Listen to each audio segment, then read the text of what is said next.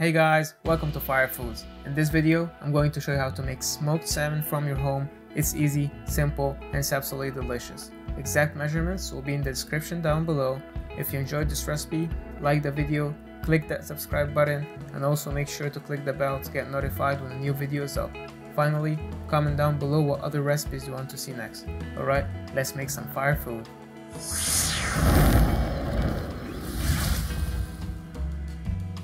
First, I'm using a fresh salmon fillet. Make sure that there is no excess water on the surface by patting down the salmon with a paper towel to dry it out as much as possible. Next step is to prepare our dry brine mixture. In a bowl, add 2.5 cups of brown sugar and 2.5 cups of kosher salt. Then mix well. On a large tray with saran wrap on top, spread half of the brine mix evenly and place the salmon on top, then pour the rest of the mix covering every spot.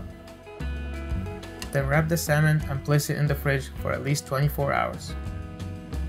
After the salmon has been in the fridge for 24 hours, take it out and wash out all the brine mixture under some cold water, then pat it dry. Then place the salmon on a cooking rack and place it in the fridge for at least 3 to 4 hours to form an outer tacky layer called the pellicle that is responsible for absorbing all the smoke and flavor into the salmon. Now take out the salmon from the fridge and it's ready for the smoking process.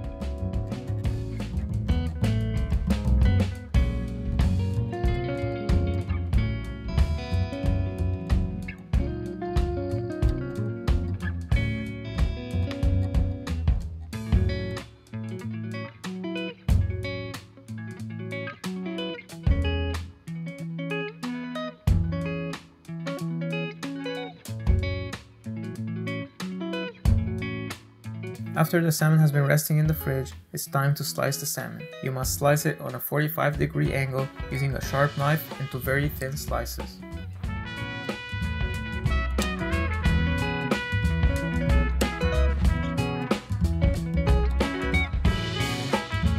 Smoked salmon goes very well on a toasted bagel, topped with some cream cheese, some capers, and some onions.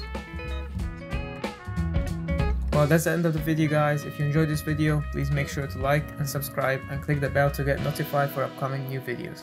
Thanks for watching. We'll see you next time.